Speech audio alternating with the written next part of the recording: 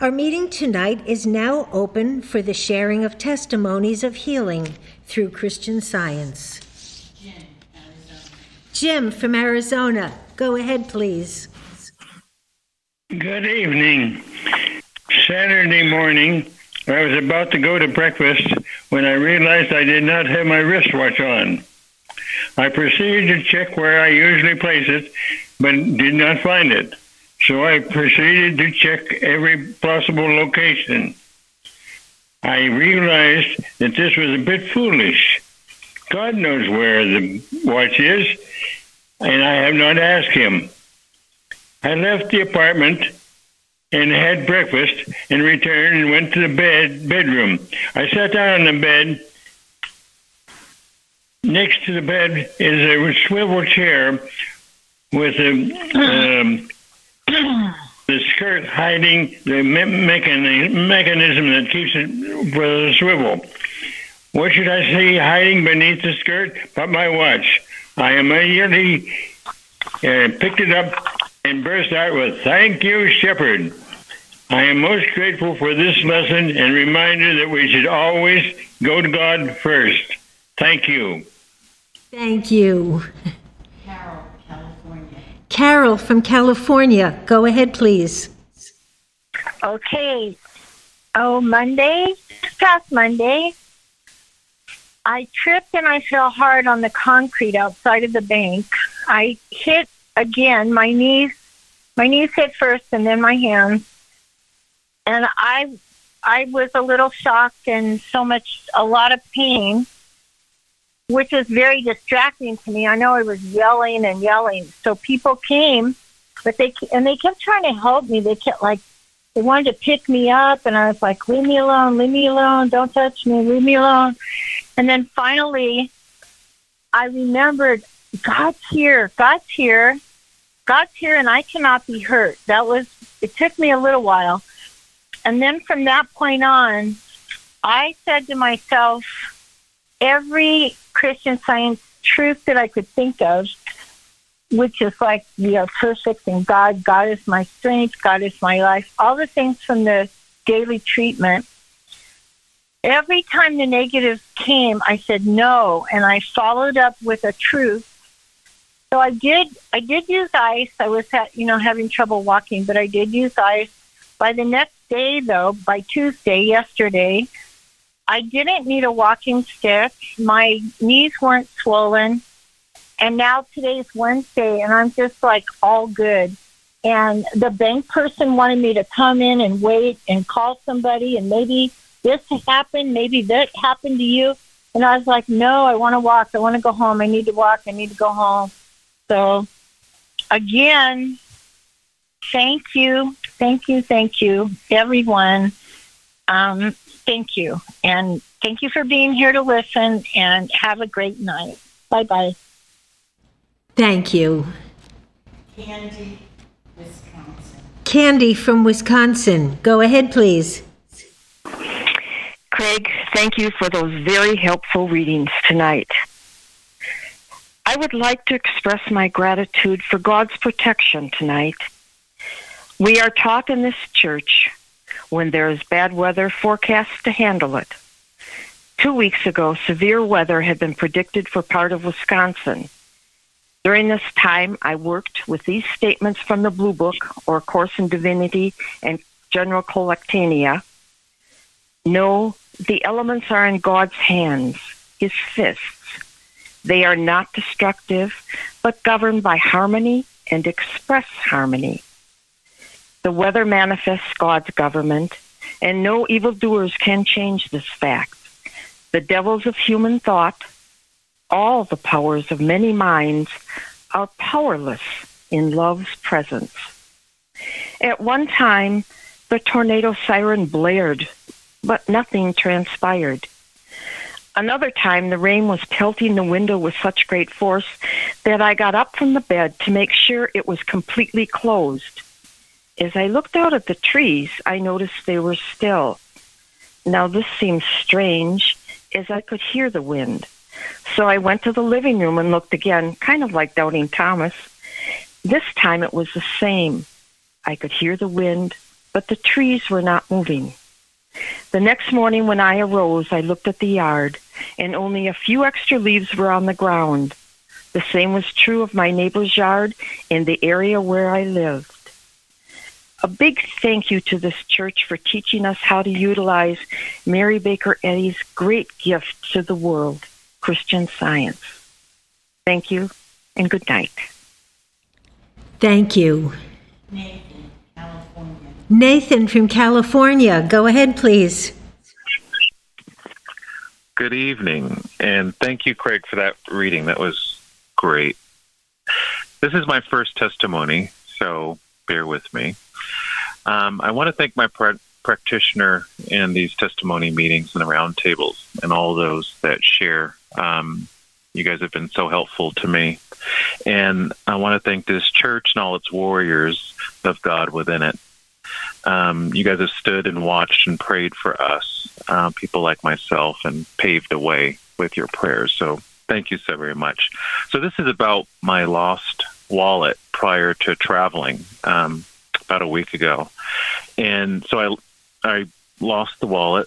I tried the material route, calling a rental car company where I had left it, and didn't make any progress. I couldn't find it.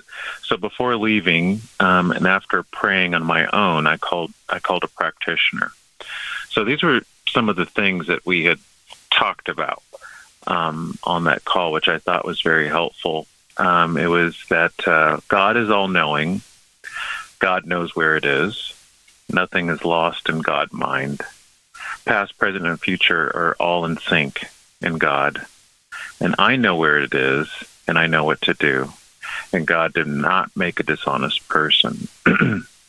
So I thought about these things and kind of thought about those statements throughout my day, and I felt really good about it. And I felt that that was even more helpful than getting the wallet back.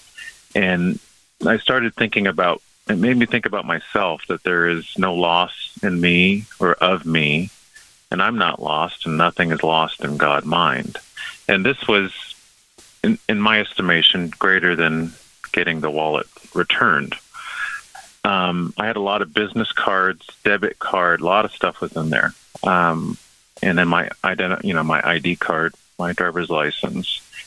But I kind of let it go. I put a request in for the lost and found, went on my little mini trip, and just took my passport. So a week later, I went down to the car company, and they said that they had my wallet. And so I went to this nondescript place, and it was kind of way far off, and it was kind of strange. So I went in, and I walked in, and I said, "Is this Avis?" And the lady said, "Yes." And I said, "I think you guys have my wallet." And she says, "Well, what kind of wallet is it?" And I identified the wallet. And she looked down, and she had that wallet in her hand at that exact time. You know, nothing was lost in that wallet. Nothing was used. Everything was intact. And it showed me to always trust, like what Jim was saying, always to go to God first, always trust God, that all things are possible with God. And, you know, the beauty of it is when she returned it, there's a piece of paper, and I read, and I forget which book, one of the books, and Miss Eddy said to put this in your wallet. Love is all powerful. Love is all seeing. Love is ever present. Thy kingdom has come. Thy will is done on earth as it is in heaven. And I was hoping that whoever had that wallet and returned it read that. So thank you, everyone, for listening. I'm so grateful to be home in this church and to be a part of this church. Have a good evening. Thank you. Ron, North Carolina. Ron from North Carolina. Go ahead, please. Thank you. A week ago, the computer that runs a piece of machinery that is critical to our business crashed.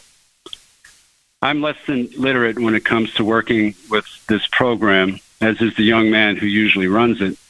We both follow a set of instructions that were put together many years ago, and as long as there are no glitches, all is well. This was no ordinary glitch. So the computer was sent off to the folks who originally programmed it to programmed it to operate this machine. When the computer returned, the basics for the machinery was installed, but the specifics for how we used that machine was all there, but looked very different. It was not in the form that I had been used to seeing for years. It was at that point that mortal mind started in, telling me how hopeless the situation was. Why didn't I know more about this program, instilling fear that deadlines would not be met, generally creating a black cloud over the whole situation. It was at that low point that I sat and made the attempt to compose myself, to get still. Voices from the Plainfield Church roundtable discussions and from testimony meetings came to mind. Voices making simple requests to God for guidance in one's daily walk. Testimonies affirming God's presence and power when confronting limitations imposed by aggressive animal magnetism. Feeling inspired and strengthened by these thoughts, I went back to the computer and began going through the folders. It was then that one of the titles captured my attention. Opening the folder, despite not looking as it had in the past, I engaged one of the options, and behold, the machine responded as it was designed to do. It was all there, and much like Hagar, my eyes had been open to it, and the credit was clearly not mine. I'm ever so grateful to all who share their spiritual experiences through testimonies, writings, roundtables, for they don't stop blessing just their own lives at a given time, but ripple on. And thank you, Plainfield Christian Science Church Independent, for making it all possible and keeping it fresh week after week after week. Thank you. Thank you. Stephen, California. Stephen from California. Go ahead, please. This is my first testimony, so I'm going to keep it kind of short. About 35 years ago, I lost my car at City College of San Francisco, and I called a Plainfield practitioner, and he told me that nothing could be lost in mind. And then it finally dawned on me where I had left my car. I called the City College Police Department, and they confirmed that I did leave my car in a certain spot, so nothing was lost. I'm very grateful for being a member at Plainfield and all the help that the practitioners have given me at Plainfield. Thank you. Thank you. Jeremy. I am very grateful to be learning Christian Science here in Plainfield and for all the blessings I have gained from it. Yesterday, a plan was made where a few of us would meet at church. It felt like the right idea, but then there started to be a lot of opposition presenting itself to me. I was able to overcome that opposition using the tools I have gained here, and it indeed was a blessing. And so my gratitude is for how Christian Science and working with a Plainfield practitioner has helped me to continually be better at listening to my spiritual sense and discerning the difference between the subtle and not so subtle clues where I'm taking a misstep, and also seeing the resistance that comes when we are working to express the good that God gives us to do. And I'm just so grateful for this church and for all I'm learning here, which is helping me to be more consistent in being able to do what I feel God is telling me to do. And what a joy it is to be able to end each day knowing I have done what I can do. And that's a feeling I never had before Plainfield, and I owe it all to Christian Science, this church, and practitioner support. Thank you. And now I have a testimony from a new member, Imogene in Australia. The keys and pass to our home had been missing for a couple days. Being in lockdown would make a replacement set quite difficult for us to acquire. The week's lesson was a treasure trove, and one scripture stood out, 1 Corinthians 2:16, quote, "For who hath known the mind of the Lord, that he may instruct him? But we have the mind of Christ," end quote. I worked with this scripture. After searching top to bottom of our home for the umpteenth time, I again checked a certain little nook where we always keep our keys. This, in fact, was the very first place we had looked, and had since checked this place many times with no result. The thought came within, "Father, you know all. Show me where to go." Immediately, I put my hand directly onto something oddly shaped that was jammed at a very strange angle at the back of this little nook. I drew out a set of keys. Astonishingly, holding these keys in my hand, I heard mortal mind saying, "Those are not the keys." But I felt within, "Those are your keys." And again, mortal mind contradicting, "No, those are not your keys." And I felt within, "Those are your keys. Try them in the lock. You will see." Well, the keys fit perfectly in the lock. Of course, these were indeed the keys. My hand had found these keys at the precise moment when I gave all thought to the Father and stopped searching with mortal mind.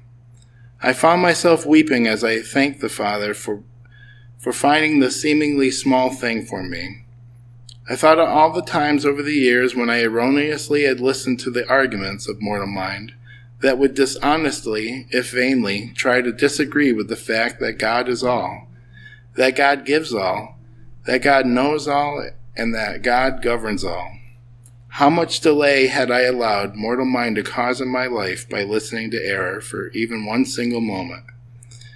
This experience has left a deep impression within, a wonderful lesson and a sage reminder to give one's whole self to God, never to doubt His love and might and truth, to leave all to Him.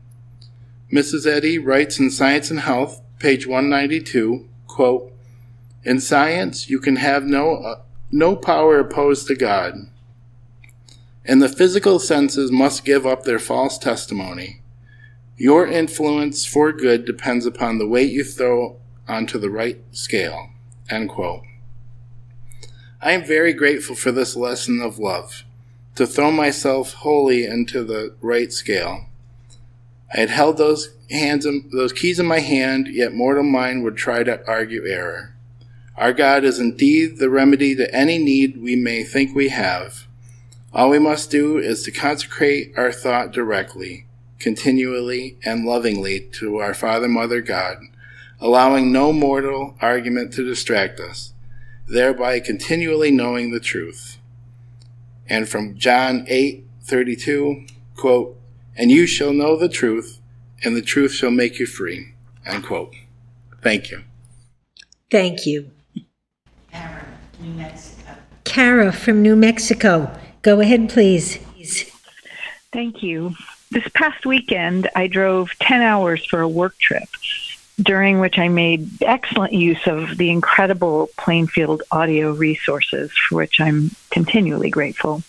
But in particular, I was listening to and working with Martha Wilcox's 2 addresses on body. And I kept thinking of how radical those ideas were in there, at least compared to what I was taught in Christian Science, about not trying to either fix or ignore or get rid of body, but understanding that the spiritual body is necessary, both as a barometer of thought and, more importantly, as an expression of God. And Wilcox goes through all of the qualities of body that are essential as spiritual quality. And she drills down very specifically about each one, so I worked with them throughout the whole drive. Well, the next morning I got up for a very early walk with my dog, who had been dealing with some digestive issues that had seemed very alarming to me. And I kept praying with those ideas. But I was also thinking about the upcoming roundtable. It was Sunday morning, and the watching point about not falling into the trap of using spiritual formulas. So as I was walking and working with all of that, part of a phrase came to me: "This truth removes properly whatever is offensive." And that's the second half of a sentence I've always loved and often used.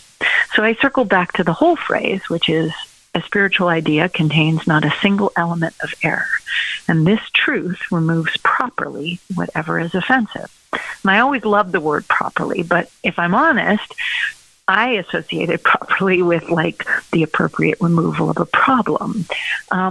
But this time, because the phrase came to me backwards, and so not formulaically.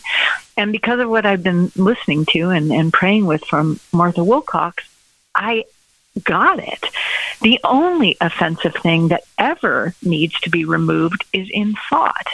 And what removes that offensive thinking is the truth that a spiritual idea contains not a single element of error. So all we have to do is hold that truth, and then the offensive thinking dissipates by really understanding that the body is a complete compendium of spiritual ideas created by God. And that removes the lie, which fools us into looking to matter for meaning or evidence, good or bad. Well, the moment I got that, my thought just lifted, and I felt this huge sense of joy and release and a glorious lifting of the fear and anxiety I've been struggling with around my dog. And since then, each time the temptation has come to worry about something material or look for the material evidence of healing, I just go right back to this beloved idea, but now use it in a completely new and transformative way. So I'm just so grateful for everything I'm learning here at Plainfield, from the website resources to the watches and the roundtables and the testimony meetings where I always hear something perfect, and also for always choosing my favorite hymns, and including the two chosen today, and particularly the work I'm so fortunate to be doing with my practitioner. And thank you, Craig, for the beautiful readings and all of the testimonies so far this evening. Thank you. Gary. I'm so grateful for all the lessons, the incredibly invaluable lessons that I have been learning through Christian Science as a member of this church. I was thinking recently about a lesson that came to me a few years ago by working with a practitioner, Mrs. Evans, in this church. And it's embodied in a statement in Science and Health that goes like this, where Mrs. Eddy writes, "Good deeds are immortal, bringing joy instead of grief, pleasure instead of pain, and life instead of death." Well, it was practitioner in this church, Mrs. Evans, who taught me what power there was in good deeds. She taught me that the opposite of depression is expression. That if I'm ever feeling down or depressed or discouraged, the only sure way to get out of it is to do something for somebody else. That was when I began to put this into practice, and I tried it. Whenever I'd be feeling down, I would look for something to do for someone else and do it. And sure enough, depression would leave. It really is true that you can't be unhappy when you're helping somebody else. She also taught me that this thing about doing good deeds have to be done as God directs. It can't be a human do-goody where you're humanly trying to do something, because there's usually a hidden agenda or a string attached, and that does not lead to joy instead of grief. It does not lead to pleasure instead of pain, and it does not lead to life instead of death. So the good always has to be at God's direction. And that was another important part of this whole lesson, is to get my own self-will out of the way and do as God directs, which is a challenge, but I'm grateful that I at least know that it has to be done. So I'm grateful for this lesson, grateful for the help of the practitioner at the time, but I'm also grateful to Mary Baker Eddy for showing us that there is divine principle involved in a Christian life, and that divine principle is God. It is all powerful, and it is available for everybody in the world. And it works for everybody in the world who puts it into practice. I'm so grateful to be learning these invaluable lessons. I'm grateful to be here with you all tonight and to hear these testimonies of healings, and look forward to more testimonies of healing. Thank you. Craig. I thank God for the music that was here today and for all the inspiring testimonies and the be part of the beautiful history of this church. I've seen so many healings, so many faithful members and practitioners, and learned to be unselfish more than I ever have.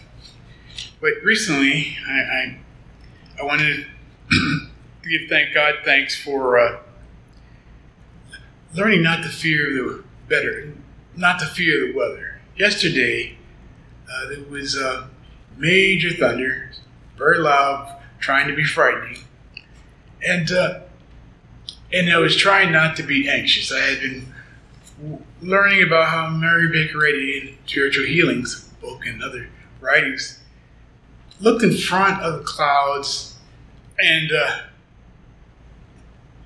had them open or had them just not damaged, and find out that in other places, they weren't so fortunate, but it was the truth that protected her situation, her environment. And so as the rains came down, I originally felt anxiousness, but I remembered as it came down that God lovingly governs the weather, and as it came down harder, that He abundantly loves us. And this was just another sign of His great, abundant love. Well, it did. It calmed me, and the rain continued, but there was no damage, and I felt lucky and fortunate to be abundantly loved by God. Next, I went outside today and looked at my garden. I loved it. The house was washed clear and clean, and I really felt like paying all my bills immediately. I was abundantly provided for, so I did. I thank God for helping me get through the anxiety of hearing this massive amount of rain coming down and not thinking the worst, but instead going to Him and knowing His activity, what was really going on. Thank God for Mary Baker Eddy and the lessons we learn here. Thank you. Linda. Thank you very much for this service this evening. I'm very grateful for our round tables each Sunday that provide practical instruction that if we live it each week, step-by-step results in improved lives and communion with our God good. Often the word inspiration comes up in the classes and the readings and testimonies.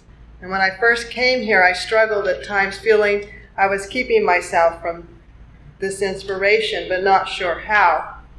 One of the definitions in Webster's for inspire is really influence or move or guide by divine, which is God. So God influencing us and guiding us.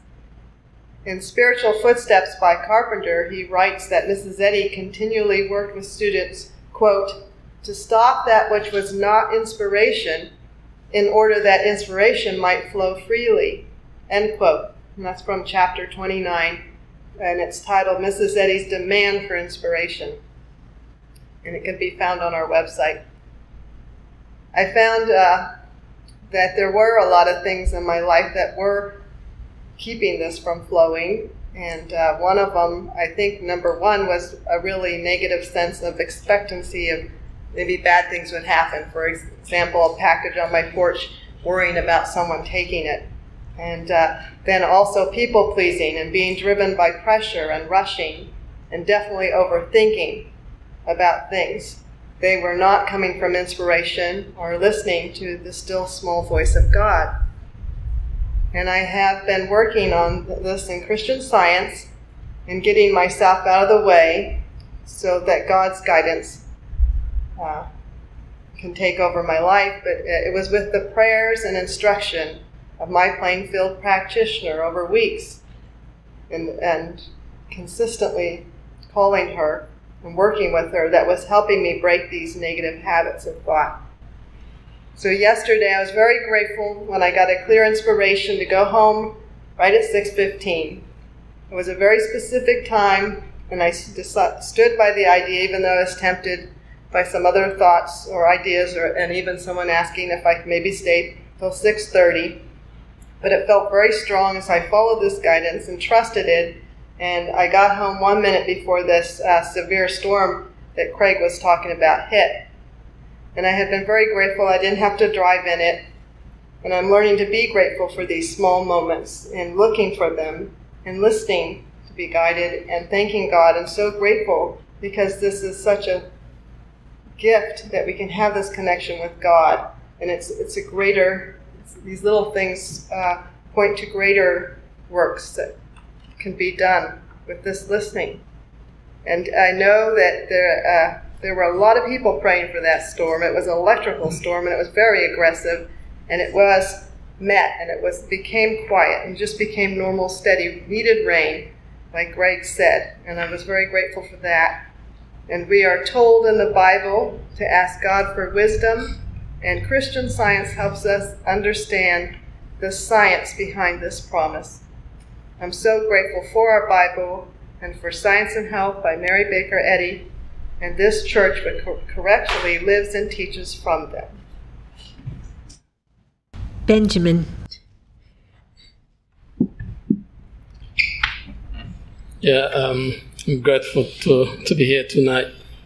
I also want to thank Craig for the inspiring reading. A few days ago, I took my keys to the park, not far away from our house. And it was almost time for us to leave. So as we were approaching to the vehicle, and there was another kid as well who was driving her bicycle, and she was coming down the slope. And obviously she was still learning how to ride a bicycle. And she lost control of her bicycle, and the bicycle was just flying down the slope. And my car was there, and she landed in front of my vehicle.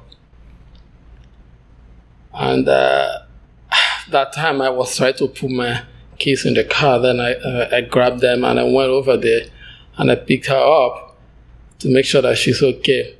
Her bicycle was, disfigured already, and she was obviously scared and crying. Then I told her, asked her where her parents are, and she was very apologetic to me. Then finally I followed her to look at her mom, who was obviously upset. And she was upset that what happened to her. But I tried to calm her down, tried to speak the truth to her, and tried to let her know, because she didn't see what happened. I saw what happened and the people around there. So what happened, obviously she wasn't watching her children. She was completely out of sight, which is not the right thing to do at the park. And the child was not wearing a helmet. And I tried to let her know that if it wasn't my vehicle that was parked here, the way the bicycle was flying, without my vehicle, the bicycle would have continued flying, and with the child not wearing a helmet, it could have been even more catastrophic. She should be thanking God, because she only had a little scratch on her on her foot. I tried to talk to her that God really did a wonderful, loving thing to the child, and that's what she should focus on, and stop being upset about the child falling or the damages that occurred. All those things will be taken care of. But the most important thing is that God saved her life. She didn't hit her head on the pavement because she wasn't wearing a helmet. And she, after listening to me, she started to understand that, yeah, that's actually true. And she started to become a little bit more grateful. And then I spoke to her a couple of times after that to make sure that she's okay. And she's still very grateful what happened, even though it possibly cost her something about taking care of the damage that occurred afterwards. But she was very, very grateful that God really saved her child's life by putting my vehicle there. Really, that prevented her from hitting her head or just flying away with the bicycle. Me as well, I was very grateful to God that the child was okay, that God took care of her, because God loves all her children, no matter where they are. I'm so grateful because I would have been upset like her if I didn't have the truth that I have, which I learned in this church. I'm grateful that God has given us what we have here, that we can apply it in every circumstance, in every situation, no matter where we are.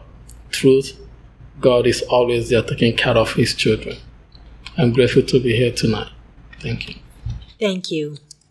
Florence, Georgia. Florence from Georgia. Go ahead, please.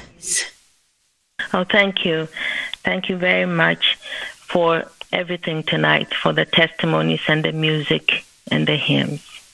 I'm so grateful to God and to Mrs. Eddy for giving us a scientific statement of being, which can be found on 468 of Science and Health. And I'm just going to read it because many are listening, and for those who haven't heard it before, she says, what is the scientific statement of being? And the answer is, there is no life, truth, intelligence, nor substance in matter. All is infinite mind and its infinite manifestation, for God is all in all. Spirit is immortal truth. Matter is mortal error. Spirit is the real and eternal. Matter is the unreal and temporal. Spirit is God, and man is His image and likeness. Therefore, man is not material. He is spiritual. I emphasize the image and likeness because I see that in some testimonies here and also from abroad, all understand is this man as God's image and likeness.